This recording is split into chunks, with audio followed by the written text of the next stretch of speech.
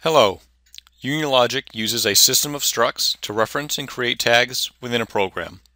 Structs are a collection of different tag data types, which can also be thought of as a folder of tags. There are 4 different types of structs within UniLogic. The first type are System Data Tag Structs. These types of data tags reference or use system data within the UniStream, such as predefined frequency bits or real-time clock information.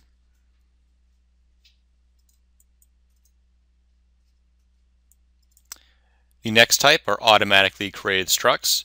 These structs are created in UniLogic when you add elements and configurations to your project. This includes hardware structs for I/O and COM modules.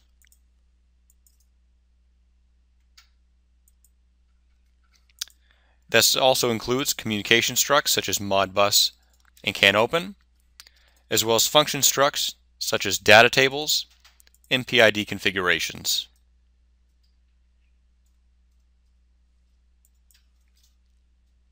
The third type are timer structs.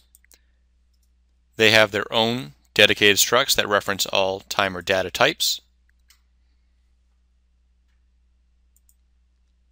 And the fourth type are user-defined structs. These structs are defined by the user within the program. They are helpful since they can save programming time by referencing a predefined set of data types.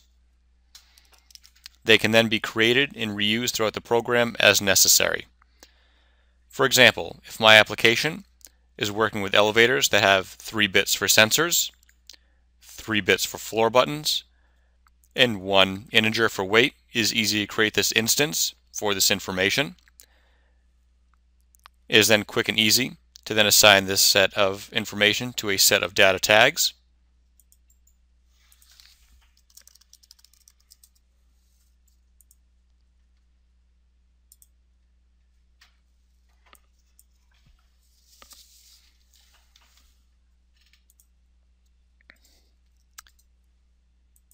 To utilize these tags within a struct, in the logic or on the HMI, a user can select the desired struct,